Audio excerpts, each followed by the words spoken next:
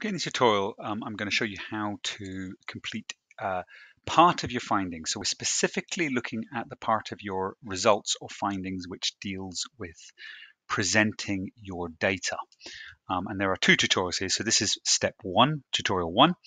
And tutorial two, I'll show you some more data presentation techniques.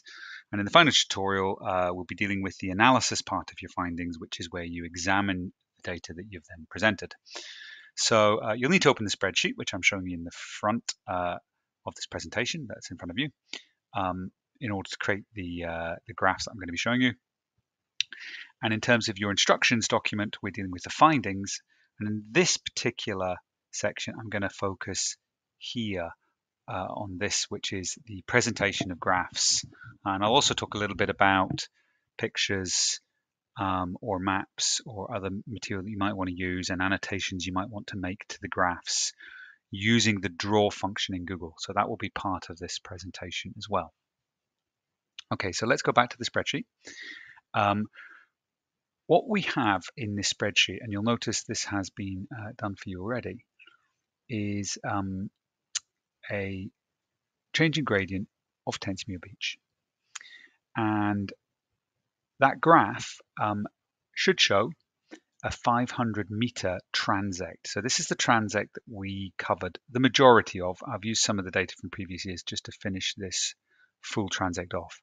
So this takes you from the beginning when we were standing on the beach over the foredune, which is the small little hillocks before you hit the first big dune.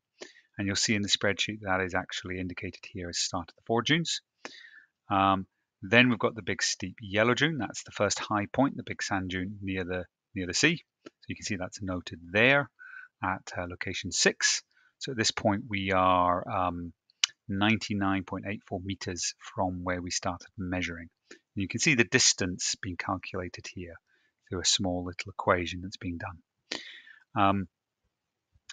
After we've been up the yellow dune, we've come back down the other side, and that's when you'd have felt the sheltered area from the sea, because the sea's over here with the wind blowing against the dunes. So once you're behind those dunes in this area where the arrow is, you're now in the sheltered area. As we drop down here, we actually get back to sea level. So this area that's at sea level is known as the dune slacks, and you can see the start of the dune slacks at 258 meters from the point we started measuring. And then we've got the end of the dune slacks and the start of the grey dunes. So these are the very old dunes that were yellow dunes once upon a time when the sea was in this area. But now, because this is a developing beach growing outwards, these are now far from the shoreline, and they're called grey dunes because the sand is actually grey. So here's the start of the grey dunes, and then we get behind the grey dunes into this area, the very back of Tensmere Beach. There was actually the start of a coniferous forest, which marks the final point where data was gathered, which is almost 500 meters from the start point of the measuring. Now, I've done that piece of data presentation, and you're going to want to copy this and bring this in to your findings, maybe with a little sentence beforehand that actually introduces what it is showing. What I would also do is, once you've copied it into your findings, you might want to copy into the draw function, add an arrow pointing to each of these key points here, naming what they all are, because these are going to be quite important when it comes to analyzing your pH changes and then trying to also explain why your pH is changing. So we've got the foredunes, the yellow dunes, the dune slacks here, covering a bit of distance, and the grey dune and the coniferous forest. And you will have been shown in class how to add an annotation with a label. You're also going to be probably drawing some linked arrows between this graph and the one I'm going to ask you to create. So when you do data presentation, you need to be thinking about your research question, and that the data presentation that you choose presents your data effectively. So this is effectively what's known as a long profile. It looks like a line graph, but it's actually a long profile to show you the changing height and gradient of the land as you move from the start point, the sea. Well, this is actually the strand line. You might want to add that as a label in the draw function, right through to the back of the beach. Okay, now because we are thinking, and our research question is all about how does pH change as you move further away, the very first thing we're going to want to do is, apart from looking at how does the land change as we move away from the shoreline, which is obviously very important to understanding the pH, We also now got to think about presenting the pH data. So how do you do that in Google Sheets? Well, there's two bits you need to do. You need your X and your Y axis data, because we're going to go with a line graph to show this. And we've got our total horizontal data. So this is our data from the sea, distance from the sea. And we've got our pH data, but they're in separate columns. They're separated by a column. So what you want to do is highlight, drag your mouse down to the bottom of the data that you want to use, like there, and hold down on your keypad the CTRL button, which will allow you to select, including the title, another column, of data that's not joined. So you see, I've now got two columns that are highlighted, but the one in between is not highlighted because I used that CTRL button. Next step I want to do is use the insert chart function, and it's pre-selected this for me. I've got this label and this label. I don't want a scatter graph, however. I want to show this as a line, so I'm just going to change. By the way, if this chart editor doesn't appear, just hit the three little dots here and select Edit Chart, and then select a line graph. So there we go. And we can select different types of line graphs. We can have it as a smoother line graph like that if we want to smooth it out. This title here doesn't really work for me. It doesn't really tell you what that x-axis is, so I'm just going to change it to something that changed the vertical axis. I'm using the customize label, and then I'm scrolling down and selecting horizontal axis title, and I want to change this distance from strand line. Strand line, by the way, is where we started measuring our data. That's where the seaweed piles up at the back of the beach. This is from the strand line in meters. Okay. And see, there we go. So we now have from 0 all the way to 500, and we can see the pH of the soil. With that, we don't need to change that label. This title is not very elegant because it's not really telling us what the graph shows, so I'm going to change that as well. So we would be graph showing how pH changes from the strand line to the beach. You think a long time about titles.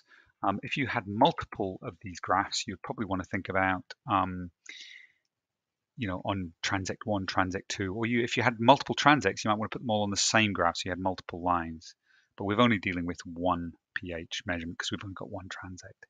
So these titles, you can change the font, you can change the title sizes if you want. If it's too big, taking up too much space, you can make it bold and so on.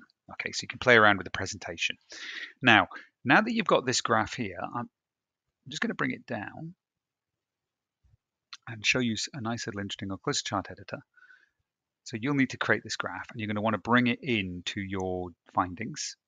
And if you actually stretch it to match the other graph, you can actually, if I just zoom out a little bit to show you this, you can see your two graphs. Ignore this graph down here. That's a very specialized custom graph. I'm just going to delete that for the moment. You can see now you've got your pH changing, and our line down here is almost matching the distance. If I just select this again and just reduce it, because I want my transect to match, I want that point there to be the 500 meter and the 400 meter and the 300 to be lined up perfectly. So when I'm comparing my distances, not quite, of my two graphs, I'm just going to move this one in, they actually line up accurately. So I can see that this area here at the 300 meter, I can see what the pH was, and that is 300, and I can see the pH doing things and changing along that. Okay, right. Both of those graphs, you can bring them in, and you can use the draw function in the Google Docs to actually kind of use arrows to point out, there's the yellow dune at 120 meters or so, and you can line it up with an arrow, a two-headed arrow that points to there and there. So in my mind, I'm connecting the data, okay, between these different areas. Right, that's the end of the first tutorial. I would suggest you add some annotations to both of these graphs. Certainly this area here, I would probably be annotating these 3 sites because the pH here is higher. It's 7.3, 7.2, 7.2. And why I'd want to annotate that is that's clearly bucking the trend. So the pH is coming down. From here to here, pH is very stable. So you might want to annotate that stable pH. Okay. Here, we've got a dramatic drop in the pH. So we might want to add a label here. So sharp drop in the pH. So something happens here that causes the pH to drop quite dramatically.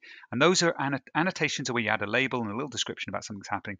So when you start to write about how your pH is changing in your analysis, you can make some good observations.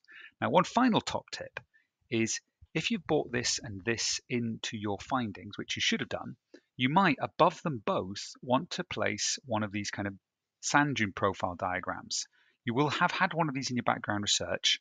I'm using PFA level jog.pbworks.com, and you'll find it in there. And I just wrote in, I just Google search sand dune profiles, because you can see this is the same sand dune profile, but not in a graph form. It's in a diagram form this time. So there's the coniferous forest at the back, the woodland, there's the dune slacks, this is actually, they call it the embryo dunes. These are the actual yellow dunes. We can see that in the diagram. We can see that the dune slacks are below the water table. Down here, if we've got the distances matched up with the pH changes that we'd be expecting on a perfect beach. If we choose to use this one, we've got even more information. I know it's in black and white, but we've got other information underneath it about the types of grasses, the amount of calcium carbonate that you'd be expecting to find. Now, that's not something we measured, but calcium carbonate is obviously an alkaline when it decomposes, when that's made from seashells. And that's why we're expecting the more alkaline soils at the beginning.